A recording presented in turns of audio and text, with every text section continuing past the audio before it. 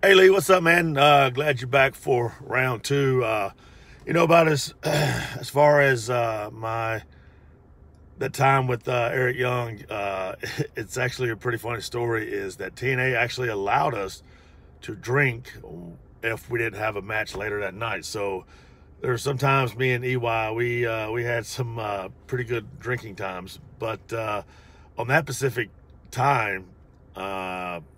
I actually do remember drinking just a little too much Jack and actually meant to put my hand on the table and completely missed it. So I just went along with it and hit my face a little harder than I should have. And I remember just laying there on the floor. Then I remember Jackie saying that to me. And I thought it looked bad and I wanted to do it again, but they were like, no, like Vince Russo was like, that's it. We're keeping that one. That one was really good. And that was probably one of my favorite feuds as well, with EY doing the beer drinking championship. That along with the Motor City Machine Guns rivalry that Beer Money and Motor City Machine Guns had.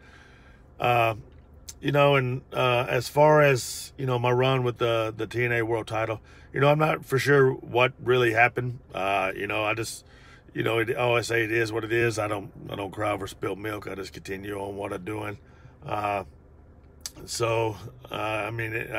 should have been a longer run, I do believe, because it was the highest rated show in Impact history, but that is what it is. And with wrestling with no fans these days, I always tell people, I'm like, it hurts so much more because you don't have that adrenaline running through your body that the fans give you when they're live and they're there. And it's just something to feed off of, and it just makes us have more fun. And it's just kind of weird, not having fans. And I know now with the WWE, they kind of have the monitors and have some of the sound pumped in. But the last time I did some stuff with TNA, they don't have any sound pumped in, so it hurts a lot.